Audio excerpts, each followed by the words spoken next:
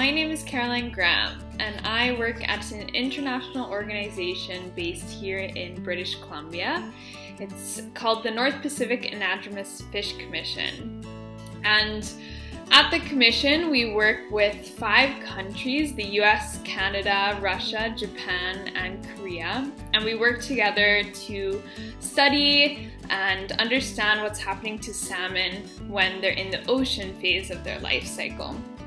So as part of that organization, I am working on a project where we're coordinating an expedition, a research expedition, into the North Pacific Ocean to study what's happening to salmon when they're out in the middle of the ocean.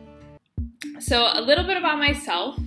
I grew up in landlocked places, but I was always looking for an opportunity to go for a swim, whether that was a river, a lake, a pool, or even an occasional trip to the ocean.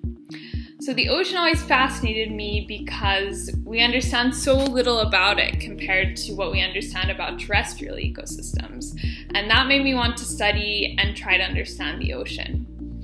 So I've been really privileged to have opportunities to research a lot of different aspects of the ocean and explore my interests in this field.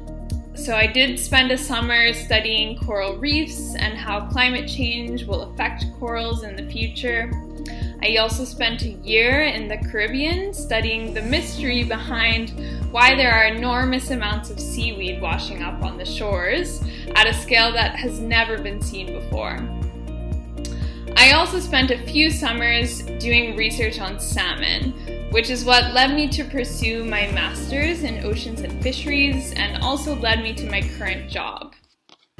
So what fascinates me so much about salmon and about fisheries more generally is the connection that these fish have with people and with communities. So growing up in a landlocked place, I didn't quite realize the inseparable link between fisheries and coastal communities, and many indigenous peoples around the world as well. So these fish are not just a critical source of food to many people, but they also shape their ways of life and are an integral part of the culture as well. And it's that connection that really drew me to study and to try and understand what's happening to these fish, and particularly to salmon, which are so important to so many people and critical to healthy ecosystems.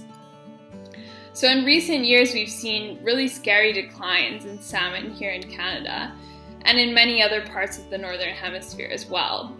So my work now is about trying to understand why that's happening so that we can have healthy salmon and healthy ecosystems and also healthy people.